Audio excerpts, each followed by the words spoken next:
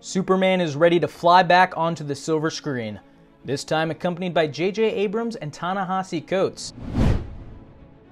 Hey, what's up? Welcome to Collider News. I'm Saurabh Pandey. What's the Man of Steel up to now?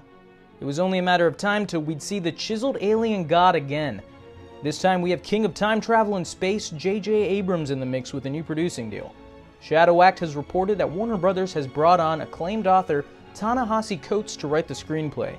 Shadow Act also quotes Coates saying, "To be invited into the DC Extended Universe by Warner Brothers, DC Films, and Bad Robot is an honor."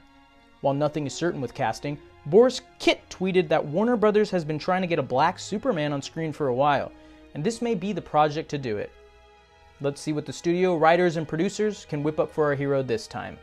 I'm Saurabh Pandey. Don't forget to head over to Collider.com for all your movie news, trailers, and reviews. Thanks so much for watching. We'll catch you later.